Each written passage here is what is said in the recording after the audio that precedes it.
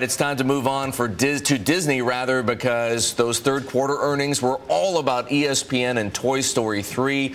They helped Disney, the world's biggest media company, beat analyst estimates. On the phone with us this morning is Wunderlich Securities analyst Matt Harrigan. Matt has been recognized by the Wall Street Journal for his accuracy on media stocks. Matt, good morning to you. You've got a hold rating on Disney. Are these results enough to take you to a buy?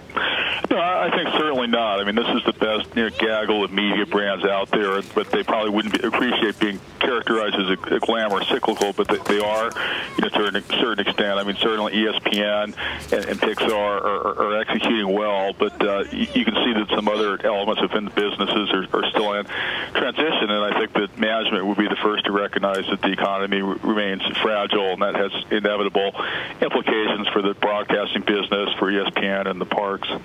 Matt, is there an earnings quality issue with ESPN because there was a lot of, or at least around the timing of the recognition of deferred revenue, some $335 million? Well, the headline number was cosmetically, higher than a lot of people would have thought, but it was still a nice beat, even if you separated out the deferred revenue adjustment. I mean, that was just a function of the timing of some showing of some sports programming, and it's actually a bit, binary. You can cross a little threshold in terms of hours delivered. It can have a major impact.